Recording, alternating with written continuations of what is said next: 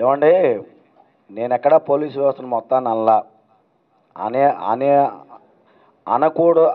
అనకూడదా అంత జ్ఞానం లేని మనిషిని కాదు నేను చాలా స్పష్టంగా చెప్తా ఉన్నా. ఇప్పటికి కూడా మీ మీద చాలా బాధ్యతలు ఉన్నాయి. ఆ బాధ్యతలు సక్రమంగా నిర్వర్తించమని చెబుతా ఉన్నా.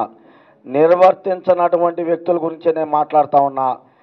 నేను రాష్ట్ర డీజీపీ మీద సాక్ష్యాధారాలతోటి నేను నా గౌరవ న్యాయస్థానాల్లో కేసులు వేస్తే అవి అడ్మిట్ అయ్యి నోటీసులు ఇవ్వలేదా? ఆయనకి సిగ్గుంటే డీజీపీకి పదవులోంచి తప్పుకోవాలండి. నిజమైన ఐపీఎస్ అయితే నేను తప్పు చేశాను, పొరపాటు చేశాను, జిహెచ్ఎంసీ నాకు నోటీసులు ఇచ్చింది, నేను పక్కకి వెళ్తాను. అయినా అసలు పార్కును ఆక్రమించుకున్నాడు ఆ డీజీపీ.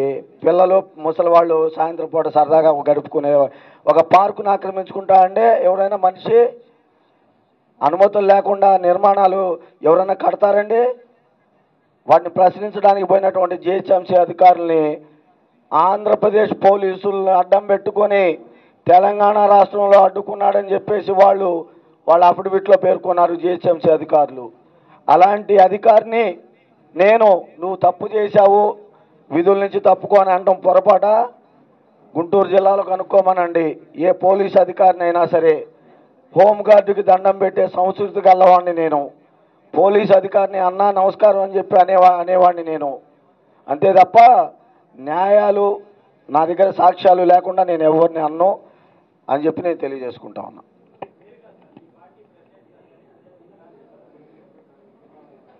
నాకన్నీ తెలియవండి.